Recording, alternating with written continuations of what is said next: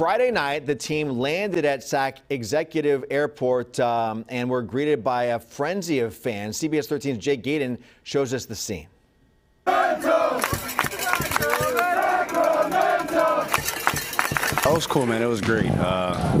Obviously, it being this long since the Kings have been in the playoffs or clinch a spot, and for that to be the reaction is definitely something that doesn't go unnoticed, and we're very appreciative, and I think everybody had fun.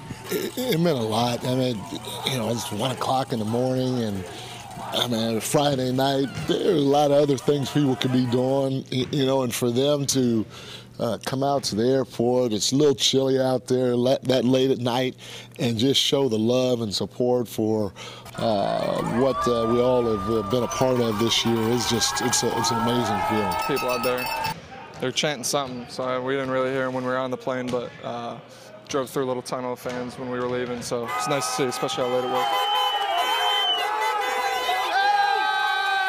And this fan base can get rowdy, can get crazy. I mean, they really love the city, and they really love the team. So I would have loved to jump out the car and hug everybody, but it might have caused our security to have a few heart attacks, and so I stayed put.